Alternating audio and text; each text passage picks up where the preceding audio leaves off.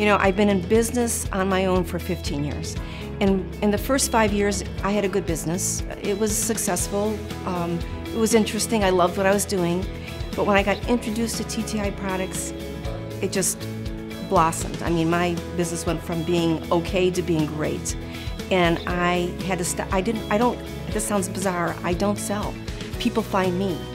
And the reason they find me is because my other clients say, you've got to talk to her because she has this product that she uses that will give you such great information. I got a phone call from a gentleman in Iowa. I live in Cleveland. He heard about me from somebody who's in the Cleveland area. He sells them insurance, and he called me up, and he has actually people who work in Florida. It's like this global presence that I have from my office without too much effort. And I just went through a whole debrief with his organization and his executives, and they said at the end of the conversation, all this on the phone, we're never hiring anybody else again until we talk to you. And it's not me, it's the product. It really is the product. You know, a lot of people say this is touchy-feely stuff, but it really is not touchy-feely stuff.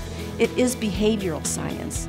It is understanding how people do things and why they do things. And the deeper you get when you're using the tools, when you're using DISC and motivators and PTSI or TriMetrix, it's so rich, it's so deep, it's so valuable. So you can't go anywhere unless you appreciate who you are. You have to really understand yourself in order to become successful and work better with the people who work with you. So I would say, yeah, I agree with you 100%. Science of Self sounds good to me.